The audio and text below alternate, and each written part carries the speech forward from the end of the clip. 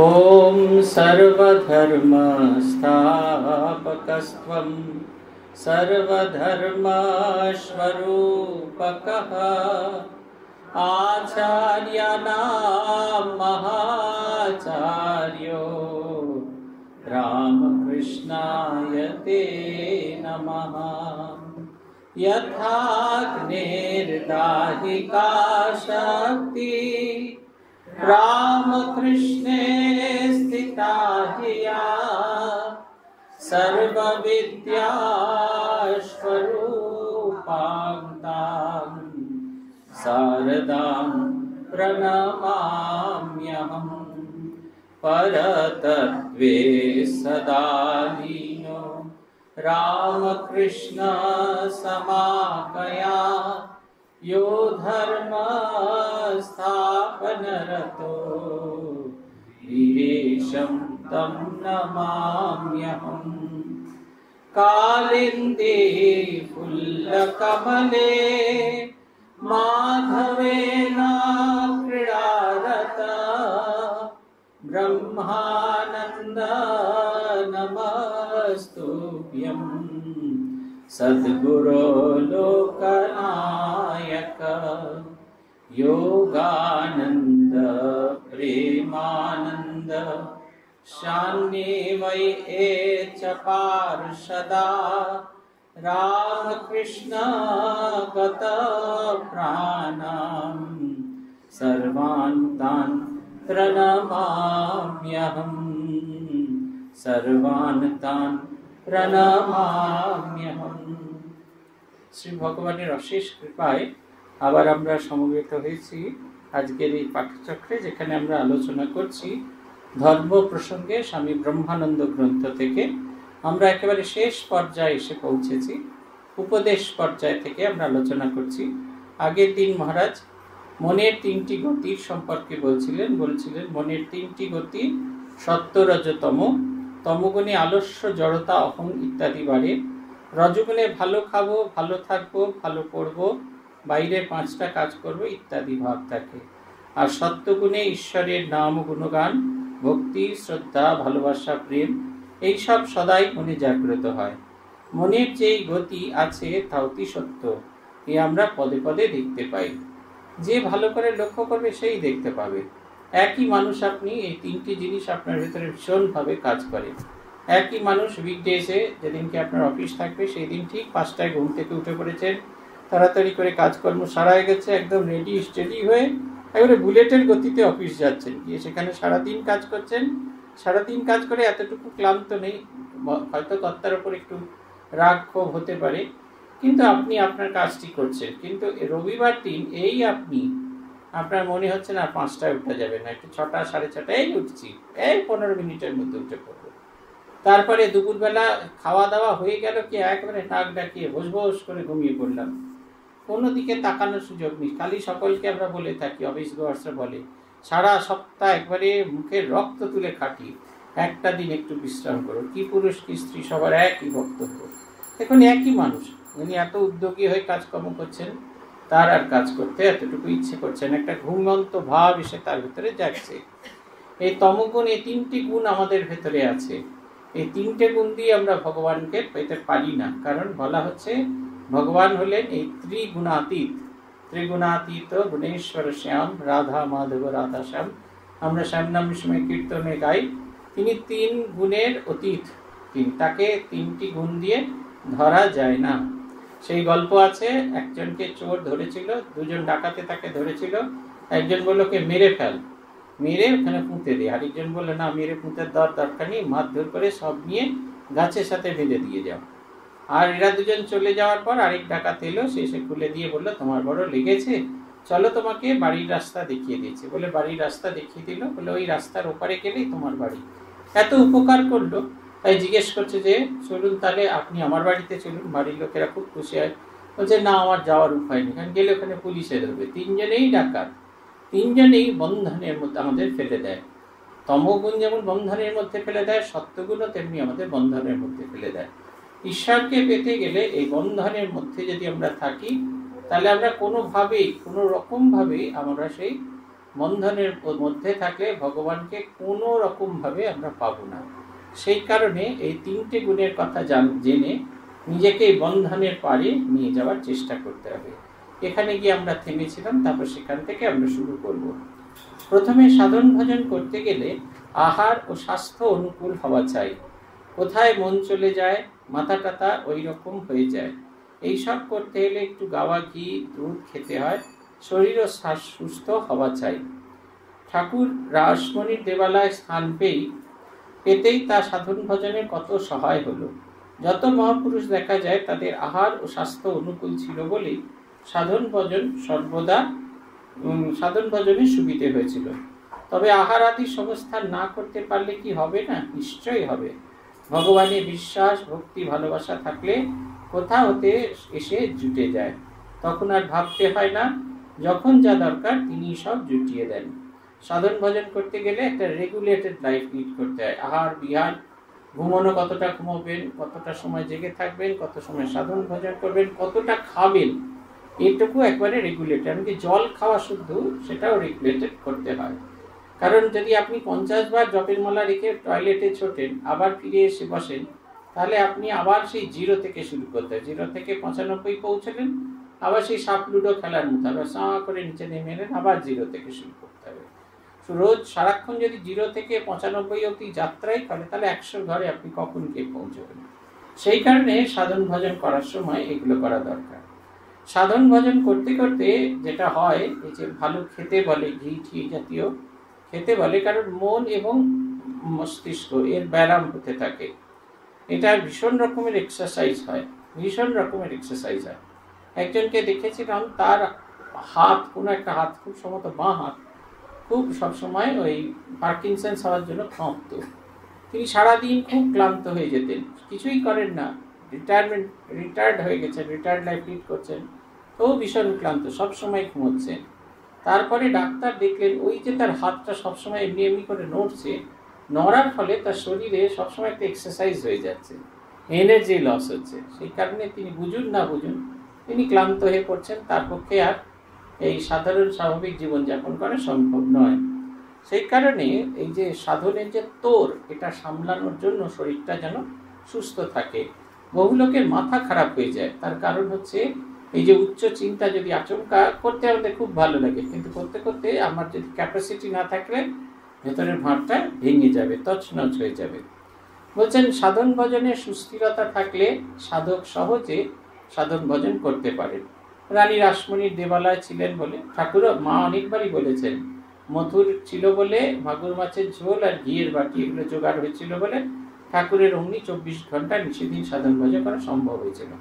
আমাদের কে ঘিয়ের বাটি জোগাবে, কেই বা মাগুর মাছের ঝোল করে দেবে? অতএব এই কর্ম আমাদের করতে হবে। ঠাকুরের এই সাধু বলছেন, যদি আহারাদির সুবিধা যদি না থাকে, তাহলে কি সাধন ভজন হবে না? তাতেও হবে। যেটা চাই সেটা হচ্ছে ভগবানের ভক্তি, বিশ্বাস এবং ভালোবাসা। এই 3টে যদি থাকে তাহলে কিন্তু এমনি হবে। শশী মহারাজের জীবনের কথা ভাবুন। চেন্নাইয়ের এই আমরা যদি ক্যাসেল কর্নার, বিবেকানন্দ হাউস যেটা আছে, সেই বাড়িটায় যদি যাই, সেই বাড়ির একতলায় দেখবো সেখানে অনেক বছর, প্রায় 13 বছর, সেখানে রামকৃষ্ণ মঠ চেন্নাই বা মাদ্রাজ মঠ প্রতিষ্ঠিত হয়েছিল। একটা ছোট্ট ঘরে প্রতিষ্ঠিত হয়েছে। ওই বাড়ির আরেকটি ঘরে শশী মহারাজ থাকতেন, আরেকটি ঘর ভাড়ার হিসেবে ব্যবহার হতো। একদিন চতুর্দিক ঘুরে এসে তিনি আর কিচ্ছু ভিক্ষা পাননি, ভীষণ অসন্তুষ্ট হয়েছেন ঠাকুরের উপর। সব দরজা টরজা বন্ধ করে কাপড় চোপড় ছেড়ে ঠাকুরের সামনে গিয়ে বলছেন, তুমি আমার সঙ্গে পরীক্ষা করছো, দেখো আমি কি করতে পারি। কি করব না, বীচ থেকে, সমুদ্রের ধার থেকে খানিকটা বালি তুলে নিয়ে আসবো, সেই বালি তোমায় ভোগ দেবো, তারপর সেই ভোগ প্রসাদ খাবো। যদি গলা দিয়ে না নামে, তাহলে আঙুল দিয়ে চাপ দিয়ে জল দিয়ে গিলে গিলে খাবো। এমন সময় দেখা গেল সব একের পর এক মানুষ আসছেন, তারা খাবার দাবার নিয়ে আসছেন। এইটা চাই সাধন ভজনের মূল। যেটা চাই, খাবার দাবার তো প্রয়োজনই আছে, কিন্তু তার চেয়েও বেশি যেটা চাই সেটা হচ্ছে বিশ্বাস, ভক্তি, ভালোবাসা। আমাদের একজন সাধু সাধনা করতে গেলেন, এখন তো ক্রমাগত জায়গা দূরে হয়ে যাচ্ছে, বনসৃজন, বন কেটে তো একবার আমরা নতুন শহরে সৃজন করছি। উত্তরকাশীকে এত উত্তরকাশী কুঠিয়া বলা যায় না। যেখানে আমাদের কুটিয়া সেখান থেকে যেখানে ছত্রে ভিক্ষা পাওয়া যায় সেটা 2.5 কিলোমিটার দূরে। অতএব ভিক্ষা নিতে গেলে যাওয়া আসা 2.5 কিলোমিটার করে। তিনি বলছেন, গেছেন সাধন ভজন করতেন, কিন্তু তিনি বলছেন আমার পক্ষে আর ওখানে সম্ভব হচ্ছে না। এই রোজ গিয়ে ভিক্ষা ছত্রে দাঁড়ানো, আবার ভিক্ষা করে নিয়ে আসা। কত মানুষ এইরকম ভাবে কাটিয়ে দেন।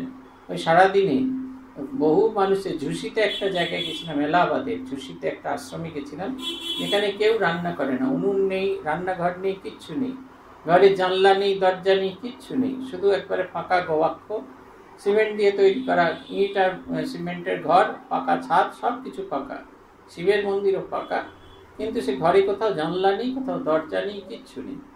ঠান্ডায় গঙ্গার ধারে অগ্নি করে তারা থাকেন, আর রান্না করেন না, সবার একটা করে ঝোলা আছে, এবার সার সে আংটার মধ্যে স্টিলের টিফিন কৌটো, সেটা ঝোলানো আছে, ওইটা নিয়ে স্নান টান করে ওইটা নিয়ে ভিক্ষা করতে বেরোন, এবং ভিক্ষা টিক্ষা হয়ে গেলে সেই ভিক্ষার খাবারটা তারা নিয়ে এসে খান। ওই রুটির ভেতরে ডাল, তার ভেতরে ভাত, তার ভেতরে সবজি, এরকম করতে করতে করতে করতে সমস্ত কিছু করে, এই ঘরের ভেতর গিয়ে বসো না, দেরি হয়ে গেছে, ঘরের ভেতর বসো, শুনতে পাওয়া যাবে না, না ওদের অসুবিধা হবে, যাও ভেতরে, দেরি হয়েছে তো কি হয়েছে, এটা তো সাধারণ ব্যাপার। তারপরে এইরকম করেন। যেটা দরকার সেটা হচ্ছে, এটা খুব সহজে করা যায় না, যদি ভগবানের উপর খুব ভালোবাসা না থাকে তাহলে কিন্তু হয় না। আমাদের তো কোথাও বেড়াতে যেতে গেলে তখনই মনে হয় যে ডবল বেডের রুম থাকবে কিনা, বা সিঙ্গেল বেডের রুম থাকবে না, অ্যাটাচ টয়লেট আছে কিনা, কাপড় চোপড় মেলার জায়গা, এখন কত রকমের অপশন খুঁজে বেড়ায়। ঠিক বাড়ির যে জিনিসটা সেটাই তীর্থস্থানে গিয়ে খোঁজার চেষ্টা করি। এই তো সবসময় ভক্তদের লেখা পাচ্ছে দিকে উপরে লম্বা প্যারাগ্রাফ, আমরা এর দীক্ষিত, আমরা তার দীক্ষিত, আমরা ওর দীক্ষিত, এবার রিকোয়ারমেন্ট অবশ্যই 2খানা এসি ঘর দেবেন, 5টা বেড যেন অবশ্যই থাকে, 24 ঘন্টা যেন রানিং ওয়াটার থাকে, ওয়েস্টার্ন টয়লেট থাকে। মানে প্রথমে হচ্ছে আমরা তীর্থ দর্শন করতে এসেছি, কিন্তু এগুলো অন্য কোনো কিছুর সাথে আমি কম্প্রোমাইজ করতে রাজি নই। বাড়ির যে সুখ সেটা নিয়ে আসতে চাই। আমি খুব সুন্দর একটা চিঠি ওনাকে রিপ্লাই দিলাম যে আমরা আসলে এখানে তীর্থযাত্রীদের জন্য রাখি, টুরিস্টদের রাখি না। যারা এসে নির্দিষ্ট এখানে এসে সাধন ভজন করতে চায় তাদের জন্যই আমাদের গেস্ট হাউসটি আছে। আমাদের গেস্ট হাউস, আমাদের আশ্রমটা খুব গরিব, এবং সেই জন্য আমাদের গেস্ট হাউসের ব্যবস্থা খুব সাধারণ। আমাদের 2টো এসি ঘর অবশ্যই আছে, কিন্তু যদি এসি ঘরগুলো বুক হয়ে গিয়ে থাকে, আমরা এরকম ভেবে চিনতে দিই না, যে পরপর বুকিং করছে সেইভাবে দিয়ে যাই, যে একে দিলাম তাকে দিলাম না, এরকম কিছু ভাবি না, একবারে অ্যালট করতে যাই। যদি এসি ঘর না পাওয়া যায়, আপনাকে কিন্তু সাধারণ ঘরে থাকতে হবে। আপনি যদি রাজি থাকেন তাহলে আমাদেরকে রিপ্লাই করবেন, আর না হলে আপনি ওখানে বহু জায়গা আছে থাকার, সেখানে গিয়ে থাকতে পারি। আমরা সাগরে আসি, কিন্তু খোঁজ করে যাই কখন ভালো সময় গেলে স্নান, ভোরবেলা স্নান করতে পারবো না, সর্দি ধরে যাবে। আমি যখন সত্যি স্নান করতে যাই তখন ভাটা পড়ে যাই, 1 কিলোমিটার হেঁটে কোনো রকম একটু চুবে চাবে চলে আসি। অথচ সাগর সঙ্গমের যে আরামপ্রদ স্নান, ভরা জোয়ারে স্নান করা, তার যে কি আনন্দ, সেইটা আমরা কিছুতেই নিতে চাই না। আমরা যাই কপিলমুনি দর্শন করার, আমাদের এতটুকু ইচ্ছে নেই। আমাদের সাগরের পীঠা দেবী হলেন পীঠদেব, সাগর দ্বীপের পীঠদেবী হলেন বিশালাক্ষী। মন্দির ভাঙাচোরা, তাই তাকে দেখতে গ্ল্যামার নেই, তো তাই তাকে দেখতে পাচ্ছি না, কারণ ছবি তুললে অন্ধকার, সেলফি টেলফি কিছুই ভালো আসে না। সেলফি যদি না আসে তাহলে তীর্থ দর্শন করে লাভ কি বলুন তো? সেই হচ্ছে আমাদের অবস্থা। এই ভালোবাসা ভগবানের প্রতি, এই 3টে জিনিস যদি না থাকে তাহলে কখনোই হবে না। একটা হচ্ছে ভগবানের বিশ্বাস, ভগবানের ভক্তি, আর আরেকটা হচ্ছে ভগবানের ভালোবাসা। বলছেন মহারাজ, বলছেন ভক্তিপথ আর জ্ঞান, ভক্তিপথ আর জ্ঞানপথ। ভক্ত ভগবানের একটা আকার চায়, কখনো রূপ দেখছে, তাকে ডাকছে, ভজন করছে, কাঁদছে ইত্যাদি। জ্ঞানীরা জ্যোতি চায়, কত রকমের জ্যোতি দেখে, শেষে 2 এক। এই ভক্তিপথ, এতেও সেই অজ্ঞানের ধ্বংস হয়, আর জ্ঞানপথ অজ্ঞান অবিদ্যার ধ্বংস হয়। কিন্তু জ্ঞান থাকে, জ্ঞান যায় না, যেটা যায় সেটা অজ্ঞান। এই জ্ঞানের পরপারে কি তা কেউ বলতে পারে না, যে যায় সেই জানে। এটা হচ্ছে কথায় যে ভক্তিপথে 2টি পথ আছে যাওয়ার, যার যেটা স্যুট করে, ভক্তিপথ এবং জ্ঞানের পথ। জ্ঞানের পথ বিচার করা, আমি এই শরীর নই, আমি এই মন নই, আমার ভেতরে যে অন্তরাত্মা, যে জীবাত্মা বিরাজ করছেন, সে পরমাত্মার প্রতিবিম্ব এবং সেইটি জ্ঞান করে পরমাত্মার সঙ্গে মিলন হতে চায় এবং একটা সময় বোধ করি জীবাত্মা পরমাত্মা আমি আর ঈশ্বর এক মিলেমিশে একাকার হয়ে গেছি। আর ভক্তি হচ্ছে তার একটা আকার দরকার। যেরকম কেউ কেউ এমনি ঘুরতে পারে, আপনারা সুফি ডান্স দেখেছেন কিনা জানি না, সুফিদের যে গান হয়, গানের শেষে নাচ হয়, ওরা সেই এই মেয়েরা যেরকম এই কত্থক ডান্সের যেরকম সে লম্বা ঘাগরা পরে, ওরকম সুফি সাধকরা লম্বা ঘাগরা পরে আর হাত দুটোকে এরকম দুপাশে তুলে দিয়ে ঘুরে ঘুরে ঘুরে ঘুরে নাচতে থাকে। তারা অভ্যস্ত, এইভাবে ঘুরে ঘুরে নাচতে তারা অভ্যস্ত, তাদের মাথা ঘোরে না, কিছু করে না। কিন্তু যারা ওইটা দেখে চেষ্টা করে তারা পড়ে যাবে, সেই কারণে তাদের একটা অবলম্বন দরকার হয়। তারা যদি একটা লাঠিকে ধরে ঘুরতে থাকে তাহলে তাদের মাথা ঘুরলেও পড়ে যাওয়ার সম্ভাবনা থাকে না। ভক্তিপথে সবসময় একটা আকারের প্রয়োজন হয় এবং সেই আকারটা যদি সে না পায় তাহলে সে কিছুতেই অগ্রসর হতে পারে না। আকারটা ভীষণভাবে দরকার এবং এই আকার হতে হতে তার সঙ্গে যত সম্পর্ক তৈরি হয়, যত ভালোবাসা তৈরি হয়, ধীরে ধীরে সব কিছুর ভেতরেই তার স্মৃতি খুঁজে পাই। ভগবানকে আজকে যে কাপড়টা পরিয়েছেন সেটা যখন খুলে ভাঁজ করছেন, সেই কাপড়ের ভেতরে যেন তার গন্ধ আমরা খুঁজে পাই।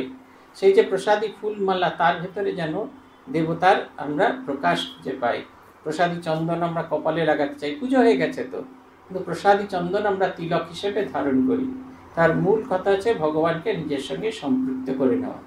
তারপরে দেখবেন ধীরে ধীরে ভগবানের প্রতি এত ভালোবাসা জেগেছে, আমরা খুঁজে খুঁজে ভগবানের কাছ থেকে সেরা জিনিসটা বার করার চেষ্টা করি। তার জন্য বাজারে গিয়ে তার সেরা আম, সেরা ফল, সেরা মিষ্টি, এমনকি তার জন্য যে বিছানা তৈরি করি সেটাও সবচেয়ে নরম কিনা সেসব দেখে নিই।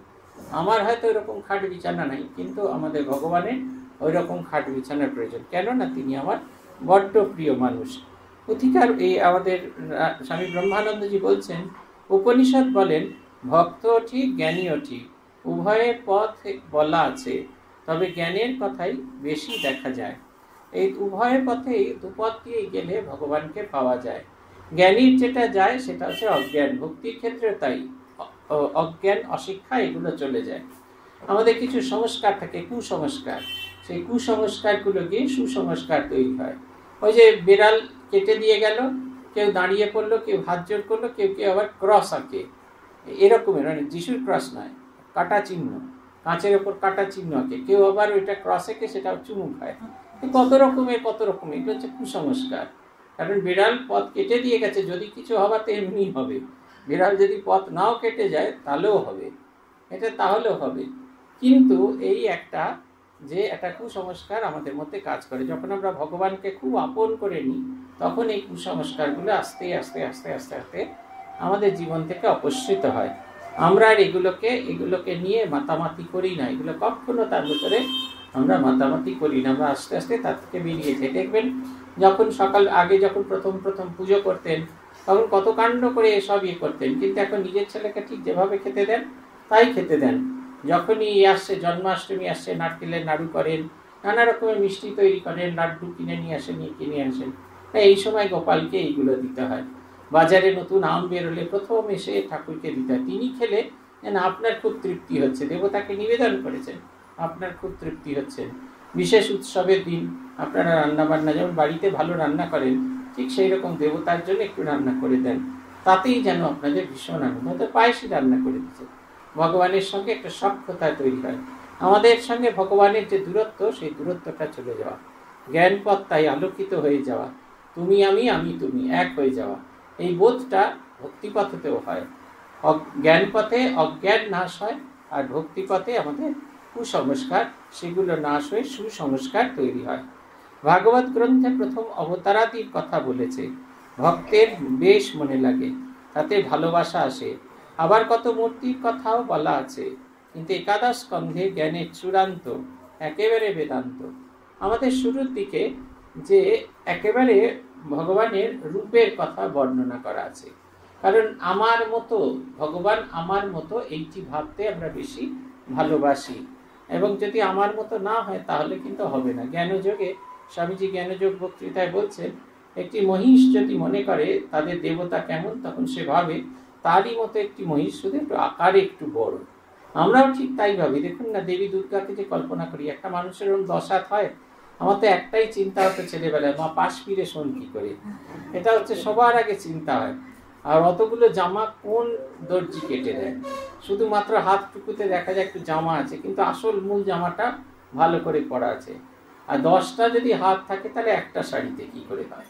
হ্যাঁ, এইটা এরকম কত ছোটবেলায় প্রশ্ন থাকতো। কিন্তু এইগুলো আস্তে আস্তে যখন আমাদের সঙ্গে সখ্যতা তৈরি হয় ভগবানের, তখন আমাদের এই সম্পর্কগুলো চলে যায়। যখন পুজো করতে গেছি তখন নিজেও বুঝতে পারছি নবপত্রিকা মানে 9টা গাছ, কিন্তু কল্পনা করছি এটা যেন দেবীর প্রতিরূপ। নবপত্রিকা বাসিনী দুর্গা, কল্পনা করছি এই নবপত্রিকার ভেতরে যে দুর্গা বাস করছেন, তার করছি। যখন হলুদ মাখানো হচ্ছে, কল্পনা করা হয় যে সত্যি সত্যি দেবতার গায়ে হলুদ মাখিয়ে দিচ্ছি।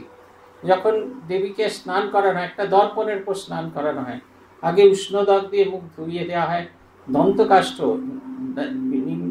নিমদাতন না, বেল গাছের ডাল ভেঙে মুখটা থেতো করে দেওয়া হয়, যাতে দাঁত মাজতে সুবিধা হয়, মাড়িতে না লাগে।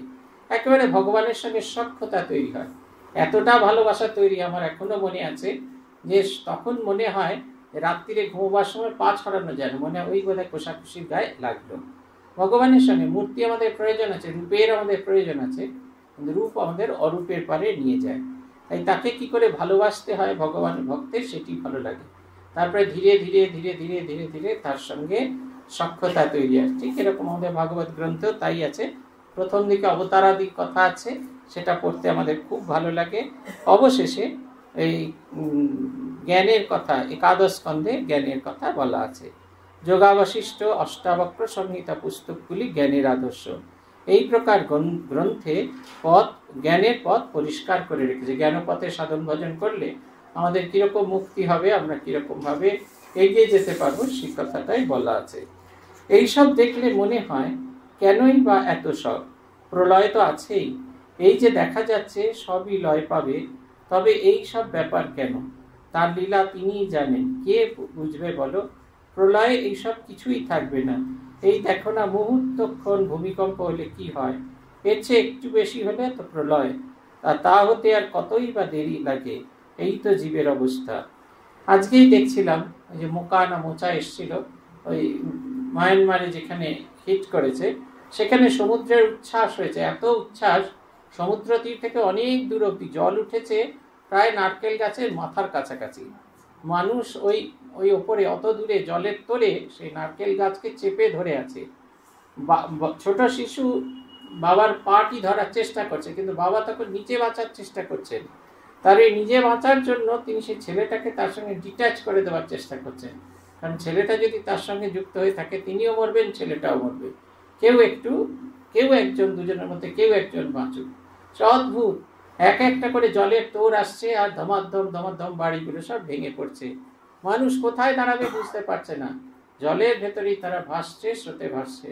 এই কিছুদিন আগে মোকা হয়েছিল, যেটা আমাদের পশ্চিমবঙ্গেও হতে পারত, সেটা না হয়ে ওখানে হয়েছে। আমি দেখেছি আমাদের ওখানে আমফান ঘূর্ণিঝড় আমি দেখেছি, 180 কিলোমিটার বেগে ঝড় হচ্ছে, সে একবারে সমস্ত ভেঙে গেছে, গাছপালা, ইলেকট্রিসিটি পোল, 147টা পোল আমাদের শুধু সাউথ সাগরে 147টা পোল ভেঙে গেছে। সমস্ত রাস্তা জুড়ে ইলেকট্রিকের ওয়্যার পড়ে আছে, সব কিছু পড়ে আছে। কপিলমুনি মন্দিরের দুপাশে যে আপনারা মন্দির দেখেন, এই দোকান দেখেন, দোকানগুলোকে কেউ কাগজকে যদি কেউ এরকম ভাবে মুড়ে দেয় যেরকম দেখতে হয়, মন্দিরগুলোর অবস্থা সেই রকম, দোকানগুলোর অবস্থা সেই রকম। দোকানের ভেতরে কেউ বেঞ্চ রেখেছিল বসার জন্য, সেই বেঞ্চগুলো ঝড়ের তাণ্ডবে সোজা হয়ে গেছে। মানে পুরো দোকানটা ওই যেরকম আমরা ভিজে কাপড় নিংড়ে রেখে দিয়ে খানিকক্ষণ রেখে দিলে সে শুকনো হয়ে যায়, যেরকম তাকে খুলতে সময় লাগে, ঠিক দোকানগুলোর অবস্থাও ঠিক সেই রকম। এবং সেইখানে ওই যে আমাদের বেঞ্চগুলো, সেগুলো সোজা হয়ে বেরিয়ে আছে। দোকানের বাইরে যে পোস্টার, টিনের ওপর লেখা পোস্টার ছিল, সেইটা খুলে খণ্ড বিখণ্ডিত হয়ে খানিকটা ওপরে ঝুলছে চাঁদমালার মতো, এরকম অবস্থা। যখন আমফান মানে চরম আঘাতটা হয়েছিল, সেই সময় আমাদের নদীতে ভাটা এসে গেছিল, নদী প্রায় 10 কিলোমিটারের কাছাকাছি পিছিয়ে গেছিল। তাই তার যে জলোচ্ছ্বাস, সেটা আমাদের সাগর দ্বীপের মধ্যে ঢুকতে পারে, ঢুকলে বোধহয় আরও তছনছ হয়ে যেত। তাই সে এসে আমাদের এই দ্বীপের যে কোস্টাল লাইনটা আছে, তীরবর্তী অঞ্চল, সে তীরটাকে ভেঙে দিল। এখনো পর্যন্ত আমাদের পক্ষে স্নান করাটা খুব কঠিন হয়ে যায়, বারবার সেই তীরটাকে তৈরি করা হচ্ছে, কিন্তু বারবার সমুদ্র এসে ভেঙে দিচ্ছে। আমরা গতবারে জি প্লটে গেছিলাম, সেই জন্মাষ্টমীর দিন জলোচ্ছ্বাস হয়েছিল। একটা গোটা নারকেল গাছ তার পেটখানা কেটে আলাদা করে দিয়েছে, কেউ মনে হচ্ছে করাত দিয়ে সুন্দর করে ছেঁটে আলাদা করেছে, অথচ কিছু নয়, শুধু সমুদ্রের ঢেউ, এত তীব্র ঢেউ। সেই সমস্ত ঢেউ সে ভেঙে চুরে গাছপালাকে আলাদা আলাদা করে দিচ্ছে, নারকেল গাছ, তারপরে সুপারি গাছ, সেইগুলোকে ভীষণভাবে আক্রান্ত হয়েছে মানুষ। তাই বলছেন এই যে এই তুফান যে হবে, এগুলো হতেই থাকবে, কিন্তু এই প্রলয় আসবে আমাদের জীবনে। কিন্তু আমরা যদি নিজেরা তৈরি না হতে পারি, তাহলে প্রত্যেকবার এই তীব্র প্রলয়ে আমরা তছনছ হয়ে যাব। তাই বলছেন এই মুহূর্তখানে ভূমিকম্প হলে কি হবে, তাহলে কিভাবে ভগবানকে চাওয়া যায়, কীরকম অনুভূতি হলে ভগবানের কাছে আমরা এগোচ্ছি, আমরা অনুভব করি। বলছেন তৃপ্তি হচ্ছে না, মন ধুধু করছে, শুধু তাকে পাওয়ার জন্য আনচান হওয়াকেই অনুরাগ বলে। অনুরাগিত দরকার, ভগবানের প্রতি ভালোবাসা আসা দরকার। এই রাগ শব্দটা আমরা যদিও অন্য অর্থে ব্যবহার করি, যে খারাপ লাগলে, মনে কোনো খারাপ লাগে সেটা রাগ, কিন্তু রাগ শব্দের আসল অর্থ হচ্ছে অনুরাগ, ভালোবাসা। এই ভগবানের প্রতি আমাদের এই ভালোবাসাটা আসা উচিত। যদি ভগবানের প্রতি ভালো না বাসে, তাহলে কখনোই হয় না। এই ভগবানের প্রতি ভালোবাসা হলে কি হয়, তৃপ্তি হচ্ছে না, যেটা পাচ্ছি সেটা যেন যথেষ্ট মনে হচ্ছে না। যেরকম হয় রোজ ভাত ডাল তরকারি দিয়ে খেতে খেতে দূর, এই নববর্ষের দিন এই খায়, চলো আজকে গিয়ে একটুখানি বিরিয়ানি খাই, নিদেন পক্ষে বাসন্তী পোলাই রান্না করে খাই। এই যে রোজকার যে ভাত ডাল তরকারি, এটা খেয়ে যখন তৃপ্তি যেরকম হয় না, অন্য কিছু একটু টেস্ট বদলাবার ঠিক আছে, ঠিক এই জিনিসটা ভগবানের জন্য যখন আমাদের হয়, তৃপ্তি হচ্ছে না, মন ধুধু করছে, মনে হচ্ছে কি একটা জীবন যাপন করছি, সময় পেরিয়ে যাচ্ছে, প্রত্যেকটা দিন গোনা দিন যা নিয়ে এসেছি শেষ হয়ে যাচ্ছে। সঙ্গে করে যতটা জল এনেছিলাম ঢালতে ঢালতে ঢালতে ঢালতে বুঝতে পারছি যে আমাদের এটা শেষ হয়ে যাচ্ছে। কি দ্রুত মৃত্যু আসে। আমাদের ওখানে আমাদের ম্যানেজিং কমিটির সদস্য খুব মানুষকে খুব সাহায্য করতেন, এই সেদিনকে মারা গেলেন, আচমকাই চলে গেলেন। একজন অসুস্থ, তাকে ওয়াটার অ্যাম্বুলেন্সে করে সাগর থেকে কাকদ্বীপে নিয়ে এসছেন, তাকে এতেও তুলেছেন, এই এতে নিয়ে যাওয়ার জন্য, হাসপাতালে ডায়মন্ড হারবার মেডিকেল কলেজে নিয়ে যাওয়ার জন্য তাকে অ্যাম্বুলেন্সেও তুলেছেন। তারপরে ওয়াটার অ্যাম্বুলেন্সের জন্য যে স্ট্রেচারটা, সেইটা তিনি পৌঁছতে যাচ্ছেন, পৌঁছে তিনি সাগরে ফিরবেন, কিন্তু এই স্ট্রেচারটা নিয়ে আসেন, সকাল থেকে খাননি, সেইখানে তার সুগার ফল করে গেছে, আর সারাদিন ধরে টেনশন করছিলেন, আমাদের তো ওখানে জল কম, কী করে তাকে পার করে ওপারে নিয়ে যায়, তাকে আদৌ বাঁচাতে পারবেন তো, এই কথাই তিনি ভাবছেন। তাই টেনশনে দুটো যুগপথ একেবারে হলো, তার সুগার ফল করে গেলে এবং প্রেশার হিট করায় ওইখানে ওই ইয়েতে যে গ্যাংওয়েটা আছে সেইখান দিয়ে যাওয়ার পথে ওইখানে পড়লেন, সঙ্গে সঙ্গে মারা গেলেন। পরের দিনের ছবি দেখছিলাম আমি, মুখের এই অংশগুলো কেটে কুটে তছনছ হয়ে গেছে।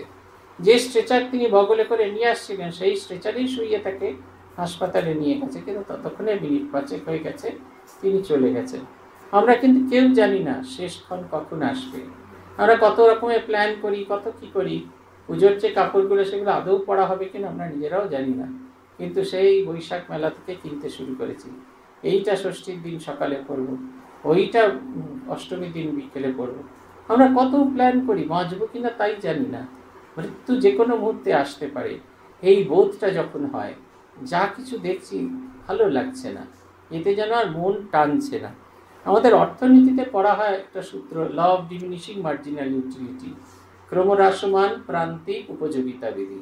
উদাহরণ দেওয়া হয়, একটা কমলা লেবু আপনি কিনতে গেলেন, 100 পয়সা দাম দিলেন, অর্থাৎ এই কমলা লেবুটার ইউটিলিটি ভ্যালু আপনার কাছে 100 পয়সা, আপনি 100 পয়সা দিলেন, কমলা লেবুটা নিয়ে নিলেন। তারপরে এই বাইরে এই স্বামীজির মূর্তি যেখানে আছে সেইখানে দেখলেন ওই রকম কমলা লেবু বিক্রি হচ্ছে, আপনি বললেন দেবে, সে বলছে 100 পয়সা দাম, আপনি বললেন না না 100 পয়সা দেবো না, আমি 97 পয়সা দেবো। দেখুন ইউটিলিটি ভ্যালু ফল করতে শুরু করেছে। তারপরে যখন ওই পিপলস নার্সিংহোমের সামনে গেলেন, দেখলেন ওই একই কমলা লেবু বিক্রি হচ্ছে, আপনি বলছেন না 95 পয়সা বা 93 পয়সা কম আর দিতে পারবো, বেশি দেব না। দেখুন যেটা আপনি 100 পয়সা দিয়ে কিনেছিলেন সেইটা কিন্তু আপনার ইউটিলিটি ভ্যালু ফল করতে আরম্ভ করেছে। আর বেলে ফুলের কাছে অরূপরায় যদি ফ্রিতেও আপনাকে দেন, আপনি নেবেন না, তার কারণ হচ্ছে আপনার তখন ওটার প্রয়োজন নেই।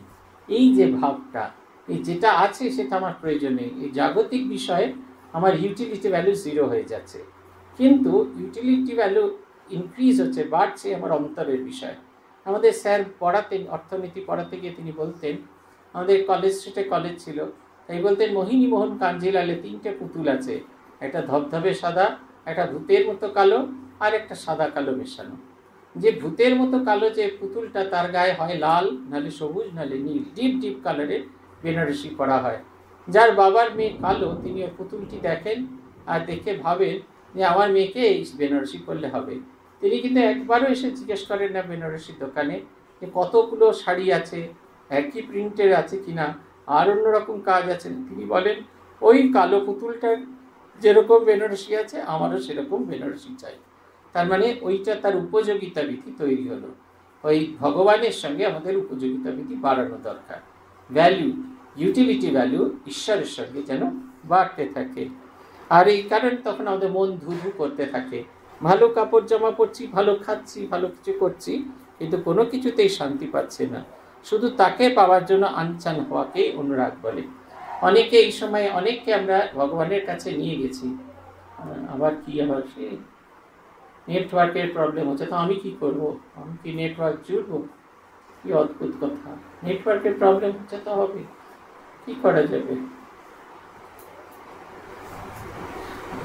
সবার কিছু না কিছু কমপ্লেইন থাকবে। সেদিনকে দেখছি সবাই লিখছে ঠিক আছে ঠিক আছে, একজন লিখছে আওয়াজটা একটু কম হওয়ার জন্য শুনে তৃপ্তি হলো না।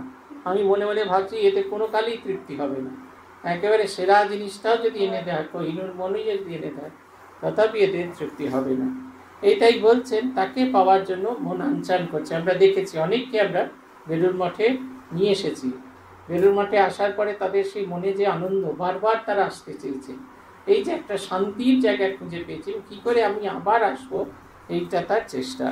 আমরা দেখেছি খুব বড় বড় রাজনৈতিক নেতাদের দেখেছি, পূজনীয় আত্মস্থানন্দজির কাছে তিনি আসতেন।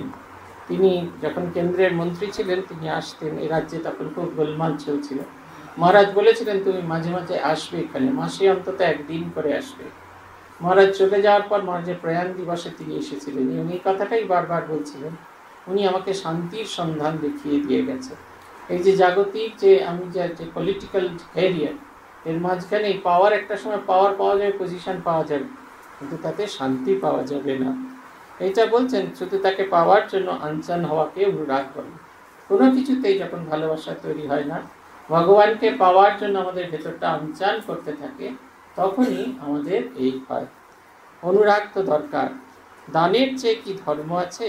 যীশু খ্রিস্ট বলেছেন caste the bread into the water. Microphone of করতে হবে।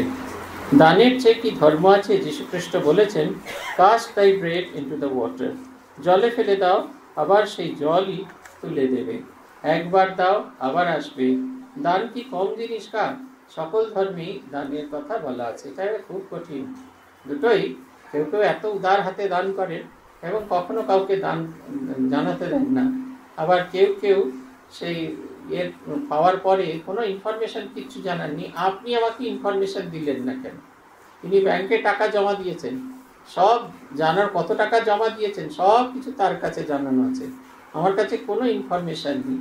আমার কাছে জানতে চাইছেন ডোনেশনটা যে পাঠালুম, একটা তো অ্যাকনলেজ করতে হয়। আমি জানবো তো আপনি দয়া করে দান করেছেন, তবে না আমি অ্যাকনলেজ করবো। এ ধরনের এক ধরনের থাকে।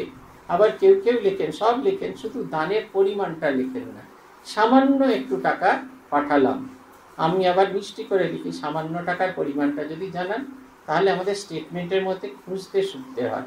তিনি ভাবেন যে তার নামের পাশে ফিগারের বদলে সামান্য একটু টাকা বোধহয় লেখা আছে, আমি ওর সঙ্গে ম্যাচ করে নিতে পারবো। আমাদের একজন ছিলেন ডোনার, কিছুতেই তিনি তার প্যান নাম্বার এই সমস্ত দেবেন। কেন দেবো? এসব দেওয়ার কোনো প্রয়োজন নেই। আমি তো ভগবানের উদ্দেশ্যে ঠিক ভগবানের উদ্দেশ্যে নিবেদন করেছি, ঠিক কথা। স্বামী বিবেকানন্দ বলেছেন সোর্স যদি না জানা যায়, ডোনেশনের সোর্স যদি জানা যায়, সেই ডোনেশন গ্রহণ করবে না। আমরা সেই কারণে এত বেশি করি। আর দেশের আইন যেরকম বলবে আমাদের সেরকমই করতে হবে। বলছেন দান তো করবে, কিন্তু তাতে আবার একটু টান দেওয়াও দরকার। আবার এরকম মানুষও আছেন, এটা আমার বলতে খুব গর্ব হচ্ছে, তিনি আছেন ক্লাসের মধ্যে, আমাদের এই অনলাইন ক্লাসের মধ্যে আছেন। তিনি ডোনেশন করেন ডোনেশনের জন্য এইটিজি অ্যাপ্লাই করেন, আবার এইটিজি অ্যাপ্লাই করার পর যে টাকাটা ছাড় পান সেটাও তিনি ডোনেট করেন, কারণ এই টাকাটা তার নয়। আমি মাঝে মাঝে খুব অবাক হয়ে যাই, অনেকে কত রকমভাবে ডোনেশনের করেন, কিন্তু এনার এই পদ্ধতিটা দেখে আমি একদম মুগ্ধ হয়ে গেছি। তিনি ডোনেশন করেছেন, যথেষ্ট পরিমাণ ডোনেশন করেছেন, সারা বছর ধরে ডোনেশন করেছেন, আমাদের অন্যান্য সংস্থাদের ডোনেশন করেছেন, তারপর এইটিজিতে অ্যাপ্লাই করেছেন, যে ডিসকাউন্টটা তিনি পেয়েছেন সেটাও তিনি ডোনেট করেছেন। বলছেন এটা কোনোটাই আমার পাওয়ার কথা নয়, তাই আমি এটা দিয়ে দিয়েছি। একজন ভদ্রমহিলার কাছে গেছিলাম, তিনি আমাদের ডেকে পাঠালেন, বলে আমার কাছে 4 লাখ টাকা এসছে, আমি এটা ডোনেট করতে চাই। কেন ডোনেট করবেন, কোথা থেকে পেলেন টাকা? বললেন আমার স্বামীর চিকিৎসায় একটু ত্রুটি হয়েছিল, অ্যাপেলো হাসপাতালের বিরুদ্ধে কেস করেছিলাম ওই কনজিউমার্স ফোরামে, তাতে ফাইন হিসেবে 4 লাখ টাকা পেয়েছি। এই টাকা তো আমি রোজগার করিনি, তাই এই টাকাটা আমি আপনাকে দিয়ে দিতে চাই, টাকা আমার কাছে থাকবে না। এটা হচ্ছে কথা। আরেকজন ডোনারের কথা আমি পেয়েছিলাম, খুব সৎ মানুষ, এরকম সৎ পুলিশ অফিসার আমি খুব কম দেখেছি। তিনি আমাকে একদিন ফোন করে বললেন আপনি কবে আসবেন অদ্বৈত আশ্রমে? আমি বললাম এত তারিখ আসবো। তারপরে শুনলাম উনি বৃহস্পতিবার ওনার পিসির বাড়ি গেছেন, পিসি তাকে 75,000 টাকা দিয়ে গেছেন যে নিজের ভাইপোকে তিনি দিতে চান। সেইটা তিনি অমর্যাদা করলেন না, সেইটা তিনি গ্রহণ করলেন, কিন্তু তিনি তার রোজগারের বাইরে একটি পয়সাও রাখেন না। এরকম সৎ পুলিশ অফিসার আমি খুব কম দেখেছি। পরের দিন এলেন, ওই টাকার চেক আমাকে লিখে দিন, বললেন এটা সোমবার দিন তুলবেন, কারণ আমার চেকটা আজকে আমি জমা করছি ব্যাংকে। এইরকম ডোনারও আমরা দেখেছি। এইভাবে নিঃশব্দে দান করে চলে যান। দান তো করবে, কিন্তু তাতে আবার একটু টান দেওয়াও দরকার। এটা বলছেন দেশ কাল পাত্র বিবেচন, কবে দান করতে হবে, কারণ কত বিবেচনা করে দান করতে হয়, কারণ কত কষ্টের পয়সা মুখ দিয়ে রক্ত বেরিয়ে যায়, সে পয়সা সৎপাত্রে যাওয়াই ভালো। এটা হচ্ছে কথা। এই কারণে আমাদের কাছে অনেক সময় টাকা আসে, অনেকে জানতেও চান না সেই টাকা আমরা কেমন করে ব্যবহার করব, কারণ তারা খুব নিশ্চিন্ত করে জানেন যে সেই টাকা সৎপাত্রে গেছে। আমার মনে আছে তখন গুজরাট আর্থকুয়েক রিলিফ চলছে, আমি তখন হেডকোয়ার্টার্সে সদ্য ট্রান্সফার হয়েছে, আমাদের দপ্তর তখনও তৈরি হয়নি বলে এই রিলিফের ডোনারদের রিপ্লাই দেওয়ার কাজটা আমাকে দেওয়া হয়েছিল। তাতে একজন লিখেছিলেন যে আমার ডোনেশন রিসিট আপনি সময় মতো পাঠালেই হবে, আপনারা এখন রিলিফের কাজ করছেন, এটা নিয়ে ব্যস্ত থাকুন, কারণ আমি নিশ্চিত যে টাকা রামকৃষ্ণ মিশনের কাছে গেছে তার প্রতিটি পয়সা, প্রতিটি আনা সঠিকভাবে ব্যবহার হবে। এটা অহংকার করে বলছি না, সে চিঠি পড়ে আমার এত ভালো লেগেছিল। তিনি খুব বিখ্যাত একজন গুজরাটি ইন্ডাস্ট্রিয়ালিস্ট, তার লম্বা চিঠি, তার সাথে এই কথাটা লেখা, আমার এই মুহূর্তে কোনো ডোনেশনের রিসিট লাগবে না, আপনারা আপনাদের অবসর মতো ডোনেশন রিসিট পাঠাবেন। এই যে সৎপাত্রে দেওয়াটা, এটা খুব জরুরি। এই যে অনেক সময় গল্পটা বলা হয় না, যে গজমতির মালা হনুমানের গলায় পরিয়ে দিয়েছিলেন সীতাদেবী।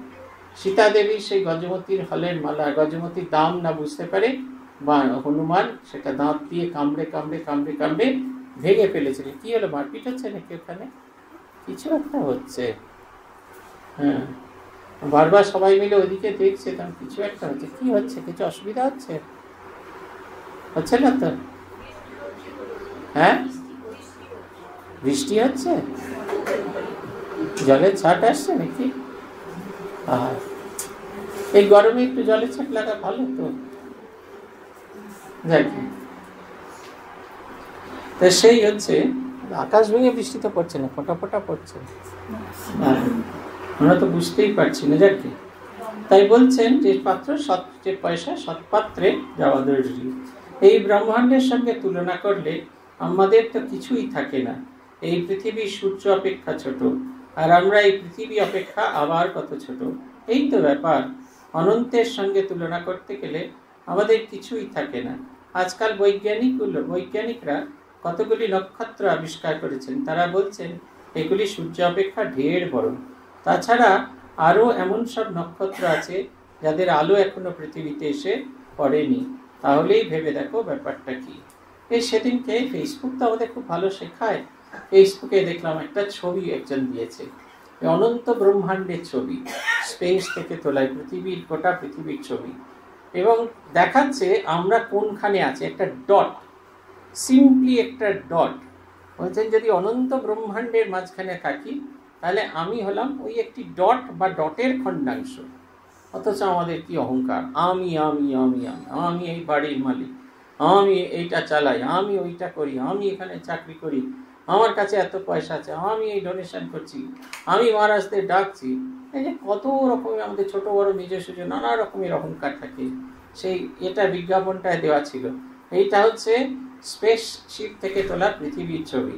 এই পৃথিবীর মাঝখানে একটি ছোট্ট, আপনি যদি কলকাতা যে কোনখানে থাকবেন সেটা আঙুল দিয়ে বোলালে সেই দেশে গেলেই ওটা দেখা যাবে।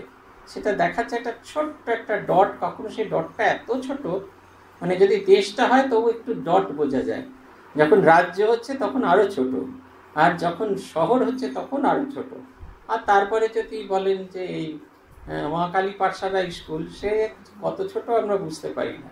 এই পৃথিবীর যে চেহারার মাঝখানে আমরা লিটারালি নাথিং, কিন্তু তবু আমাদের ভীষণ রকমের একটা আকুতি থাকে, আমাদের ভীষণ রকমের একটা জিনিস থাকে। আমরা মনে করি হাম কিসি সে কম নেই। এটা হচ্ছে কথা।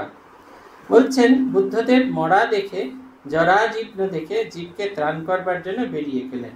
তার ইচ্ছা মানুষকে জন্ম মৃত্যু জরা থেকে রক্ষা করতে হবে। তার জন্য তিনি কত সাধন ভজন করে শেষে নির্বাণ লাভ করেন। হিন্দু ধর্মে মুক্তিও তাই, তবে কিছু প্রভেদ আছে। এই আমাদের বুদ্ধদেবের মহান শিক্ষা।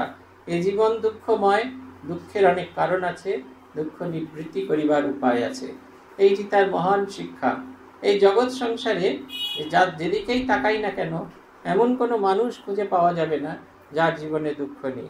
সন্তানহারা মা বুদ্ধদেবের কাছে গেছেন, বলছেন আপনি অবতার, আপনি আমার এর ভেতরে, আমার সন্তানের ভেতরে প্রাণদান করুন। বুদ্ধদেব বলছেন হ্যাঁ মা, অবশ্যই প্রাণদান করব, কিন্তু আপনি বেরিয়ে পড়ুন এই গ্রামে, খুঁজে বেড়ান একটি বাড়ি, যে বাড়িতে কেউ না কেউ কখনো মারা যায়নি, এবং যে বাড়িতে কেউ মারা যায়নি সেই বাড়ি থেকে 10টা সরসপ নিয়ে আসুন। সেই সরসপ দিয়ে আমি আপনার ছেলের প্রাণ ফিরিয়ে দেবো। মহিলা সারা গ্রাম খুঁজে বেড়ালেন, এমন একটা বাড়ি, এমন একটা ঘর খুঁজে পেলেন না যে বাড়িতে কেউ মারা যায়নি। তিনি কিন্তু আর কিচ্ছু করলেন না। তার বোধ হলো যে জীবনের সৃষ্টিটা যেমন জরুরি, বিনাশটাও তেমনি জরুরি। রামচন্দ্র দত্ত তার সাথে ওই মিশিয়ে তিনি নানা রকম কেমিক্যাল তৈরি করতেন। তিনি আর বিশ্বাসই করতেন না এটার সাথে এটা মিশালে এটা হয়, এর বাইরে ঈশ্বরের কোনো অস্তিত্ব তিনি বিশ্বাস করতেন না। একদিন কালী পুজোর রাত্রিরে পুড়ে তার ছোট মেয়েটা মারা গেল। তার কাছে এটাই অবাক করার মতো যে মেয়েটা এতক্ষণ ঘুরে বেড়াচ্ছিল, খেলছিল, নাচছিল, খানিক পরে একবারে পাপসের মতো নির্জীব পদার্থ হয়ে পড়ে রইল। এইরকম অবস্থাটা কি করে হয়? ধর্মগুরুদের কাছে গেলেন, তিনি বৈষ্ণব ছিলেন, বৈষ্ণবাচার্যদের কাছে গেলেন, কেউ তাকে এই প্রশ্নের সঠিক উত্তর দিতে পারলেন না। তারপরে তিনি মনমোহন মিত্রের সাথে শ্রীরামকৃষ্ণের কাছে এলেন। 3:30 নাগাদ তিনি এসেছিলেন। শ্রীরামকৃষ্ণকে প্রথম দর্শনে তিনি মুগ্ধ হয়েছিলেন। ঠাকুর তাকে শোক নিবারণে সামান্যতম কোনো পথ বলেননি। দুজনে মিলে পাশাপাশি বসে সেই 3:30 থেকে 8:30 5টি ঘন্টা ধরে ঈশ্বরীয় প্রসঙ্গ করেছিলেন। তার মনটা শুধু আমি, আমার কন্যা, আমার পরিবার, এই যে চক্রের মধ্যে ছিল, তার থেকে বার করে একটা অন্য জগতের মধ্যে এনে দিল। সে অনুভব করতে থাকলো যে যখন সৃষ্টি আছে তখন তার বিনাশ মেনে নেওয়াটাও হতে হবে। সৃষ্টিকে যদি মেনে নিই, অবশ্যই বিনাশকে আমরা মেনে নিই। আমরা হ্যাপি বার্থডে ঘটাপটা করে পালন করি, আর যখন কেউ মারা যায় তখন রাত ছেড়ে পড়ে কাঁদি। অবশ্যই স্বজন বিচ্ছেদ ভীষণ বেদনার, ভীষণ দুঃখের, সেটা তো সত্যি, কিন্তু ওটাকে মানতে হবে, ওটা জীবনের একটা অঙ্গ হিসেবে। তাই আমরা কাউকে ওই মুক্তি ওইভাবে দিতে পারি না। যে মুক্তিটা দেওয়া দরকার, যে কারণে আমরা বদ্ধ হয়ে আছি, সেটা হচ্ছে মনের মুক্তি। এই যাবতীয় যে সাংসারিক বন্ধন, এই আমি আমার, ঠাকুরের নিজের ভাষায় কাঁচা আমি পাকা আমি, এই কাঁচা আমি থেকে নিজের আমিটাকে পরিপক্কতা প্রাপ্ত দেওয়া। যদি এমনি না হয় কার্বাইড দিয়েই করুন, কিন্তু মনের যেন পরিপক্কতা আসে। এসেই আপনি বড় হয়ে গেছেন, চুল সব সাদা হয়ে গেছেন, আর রং করে কোনোভাবে ম্যানেজ করা যাচ্ছে না, কিন্তু আপনার মনের বয়সে 7-8 রয়েছে, অবুঝপনা, সকলের ওপর অভিমান, তাহলে দেখবেন একটা সময় মানুষ আপনাকে ছুঁড়ে ফেলে দিয়েছে, কেউ ফিরেও তাকাবে না। এই মানুষের বাইরে এসে, মানুষের বাইরে যে একটা জগৎ আছে, সেইখানে দিকে মন দিন। রবীন্দ্রনাথের একটা ভারী সুন্দর গান আছে, আপনার অনেকে গান, আপন হতে বাহির হয়ে বাইরে দাঁড়া, বুকের মাঝে বিশ্ব লোকের পাবি সারা। ওই যে বিপুল ঢেউ লেগেছে তোর মাঝেতে উঠুক নেচে, সকল পরাণ দিক না নাড়া বাইরে দাঁড়া। বলছেন আপন হতে বাহির হয়ে বাইরে দাঁড়া, নিজের বাইরে যেতে হবে। আমি আমার এই যে পরিবেশ এর বাইরে আপন হতে বাহির হয়ে বাইরে দাঁড়া। এবং যখন আমরা বাইরে দাঁড়াতে পারবো তখনই বুকের মাঝে বিশ্বলোকের পাবি সারা। তখন জগতের মানুষের কষ্ট, মানুষের বেদনা, সেই জগতের মানুষের প্রাণস্পন্দন আমরা খুঁজে পাবো। বুকের মাঝে বিশ্বলোকের পাবি সারা। এই যে বিপুল ঢেউ লেগেছে, ঢেউ উঠেছে তোরই মাঝেতে উঠুক নেচে নেচে, সকল পরাণ দিক না নাড়া বাইরে দাঁড়া। এই যে জগৎ প্লাবনকারী এই যে ভাব, এই ভাব যে এখন জগৎকে প্লাবিত করতে চলেছে, এই জগৎ প্লাবনকারী ভাব যে জেগেছে, এ আমাদের যেন সবার হৃদয়ের ভেতরে জাগে। আর আমার হৃদয়ের ভেতরে সকল পরাণ দিক নানা, আমার সমস্ত ইন্দ্রিয়, সমস্ত চোখ নাক কর্ণ জিহ্বা ত্বক সব কিছু দিয়ে আমি যেন তার সাড়া দিতে পারি, সমস্ত মন প্রাণ উজাড় করে আমি যেন তার সাড়া দিতে পারি। বলছেন তাকে প্রাণের সহিত জানাবে, হে ঈশ্বর তুমি এত আপনার, তুমি এত আপনার হয়ে কোথায় আছো? তুমি যে পিতা অপেক্ষাও পিতা, মাতা অপেক্ষা মাতা, ভ্রাতা অপেক্ষা ভ্রাতা, বন্ধু অপেক্ষা বন্ধু, আত্মীয় অপেক্ষা আত্মীয়, তুমি কোথায় আছো? তোমার দেখা কি পাবো না? এই সব বলে তাকে ডাকবে আর জানাবে তুমি ব্যতীত আর যে ঠিক ঠিক লোক কেউ নেই। তোমার কাছে আবদার করব না তো কার কাছে করব? ভগবানকে আপনার করে নিতে হয়। দুঃখ যদি করতে হয় ভগবানের সাথেই করব, সুখ যদি ভাগ করে নিতে হয় ভগবানের সাথেই করব। যখন ভগবানের সঙ্গে আমাদের এই সখ্যতা তৈরি হবে তখন আমাদের অবস্থা সেই বালক ছেলেটির মতো হবে, যাকে তার মা শিখিয়ে দিয়েছিল যে বনের ভেতরে দিয়ে যাওয়ার পথে তোমার যখনই ভয় করবে সবসময় জানবে তোমার একজন মধুসূদন দাদা আছে। সেই গভীর জঙ্গলের মধ্যে দিয়ে যেতে যেতে তার বড় ভয় করছে, সে ডাকছে ও মধুসূদন দাদা, ও মধুসূদন দাদা। মধুসূদন দাদা তো আসে না। তখন বলছেন মা যে বলেছে ভয় পেলে মধুসূদন দাদাকে ডাকবি, সে ওই আমি তো তোমাকে ডাকছি তুমি তো আসছো না। তখন দেখলো তারই মতো একটি ছেলে, কিন্তু তার থেকেও দেখতে সুন্দর। তার মুকুট আছে মাথায়, হাতে বাঁশি আছে, পায়ে নুপুর আছে, গায়ে অলংকার আছে। কখনো ছোট্ট বালকের মনে হলো না এ আমার চেয়ে আলাদা।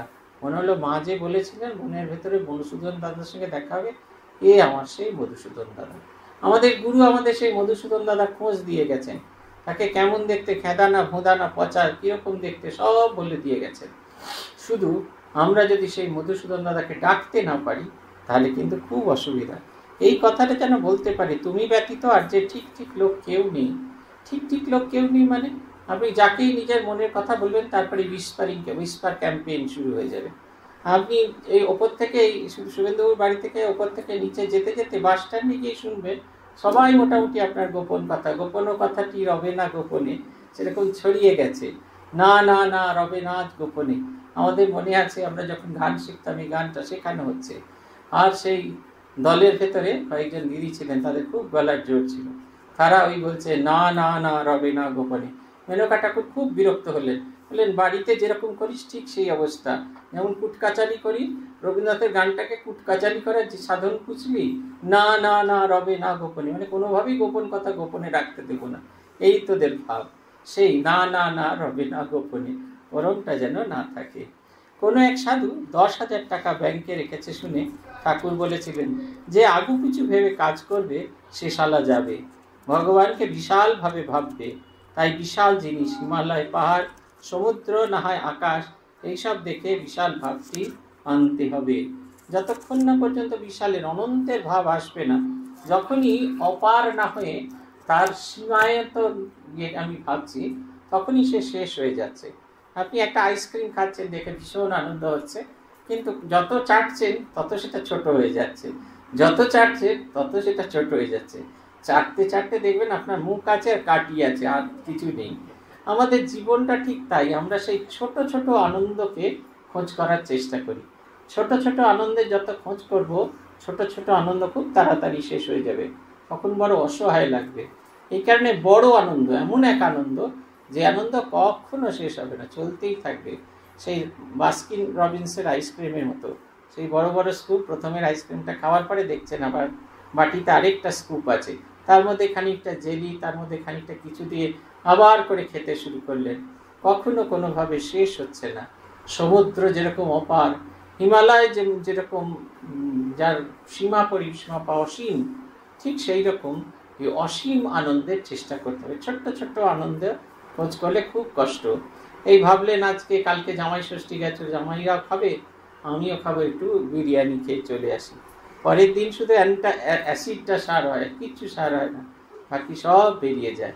আমরা কাশীশ্বরানন্দজিকে খাওয়ানোর চেষ্টা করেছিলাম ম্যাগি নুডলস। তখন সদ্য কলকাতায় ম্যাগি নুডলস এসছেন। উনি সেই মুখটা বাকি এরকম করে খেলেন।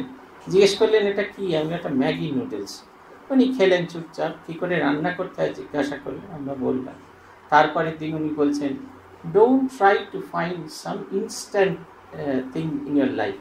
Instant things are like Maggi noodles. They R spineless, they R boneless and they R useless. কখনো ম্যাগি ইনস্ট্যান্ট কোনো কিছুর জন্য যাওয়ার চেষ্টা করবে না। ইনস্ট্যান্ট থিং ম্যাগি নুডলসের মতো। দে আর স্পাইনলেস, তার কোনো শিরদাঁড়া নেই, যে কারণে সে তার নিজের আদর্শে স্টিক করে থাকতে পারে না।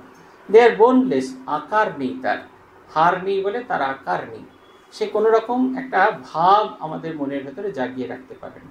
আর এই কারণে এটা ইউজলেস, আমার জীবনে কোনো কাজে লাগে না।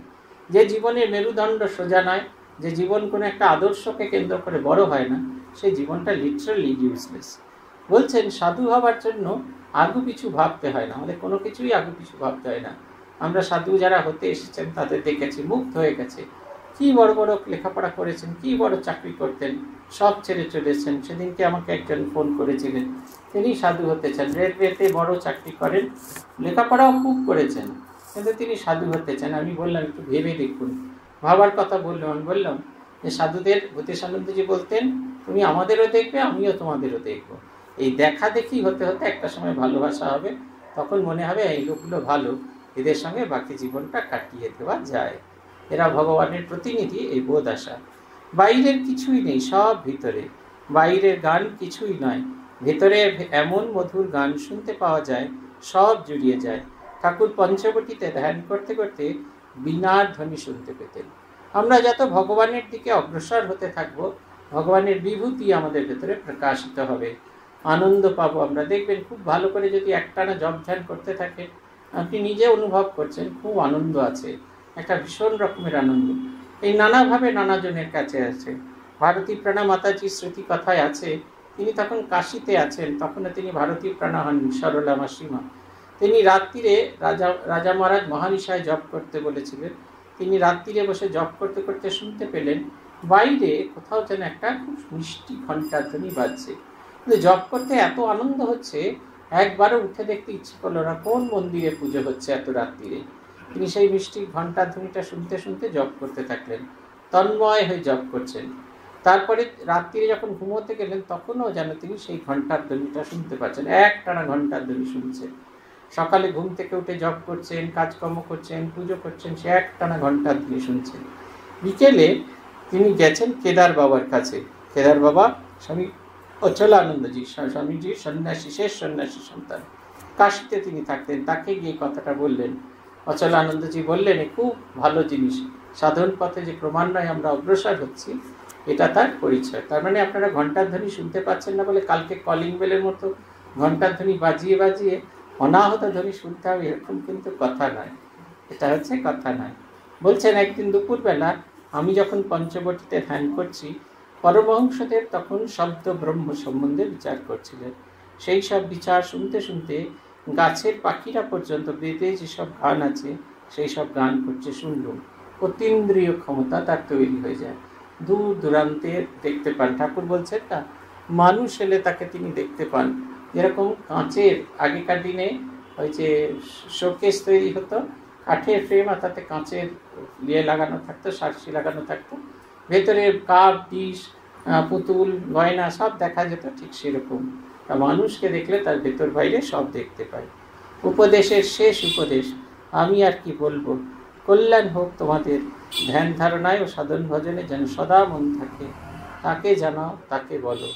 তিনি প্রার্থনা করছেন সকলের কল্যাণ। বলছেন ধ্যান ধারণায় ও সাধন ভজনে যেন সদা মন থাকে। আমরা যাই করি না কেন, ভগবানে যদি আমাদের সদা মন না থাকে তাহলে হয় না। এর জন্য যেমন নিজে নিজে চেষ্টা করতে হবে, তেমনি ভগবানের কাছে প্রার্থনা করতে, আমি তোমাকে দেখতে চাই, আমি তোমাকে জানতে চাই, তাই তাকে বলো। আমরা ধর্ম প্রসঙ্গ স্বামী ব্রহ্মানন্দের এই অংশটি শেষ করলাম। আমি ভেবেছিলাম চিঠিটা পড়বো না, কিন্তু চিঠি সব না পড়লেও কিছু কিছু চিঠি পড়া থাকবে, পড়া হবে। আগামী মাসে আবার আপনাদের সঙ্গে শ্রী ভগবানের কৃপা হলে দেখা হবে, খুব সম্ভবত পুনর্যাত্রার দিন। পুনর্যাত্রা সেদিনকে আছে, রথযাত্রার পুনর্যাত্রার দিন 28 তারিখ সম্ভবত, সেই দিনকে 28 জুন আপনাদের সঙ্গে দেখা হবে। আজ এই পর্যন্ত। ওম প্রণতানাম প্রসীদত্বম দেব বিশ্বাতিহারিণী त्रैलोक्यवासिनामिते लोकानां वरदा भव। ओम शांति, ओम शांति, ओम शांति। हरि ओम तत्सत्। श्री रामकृष्णार्पणमस्तु।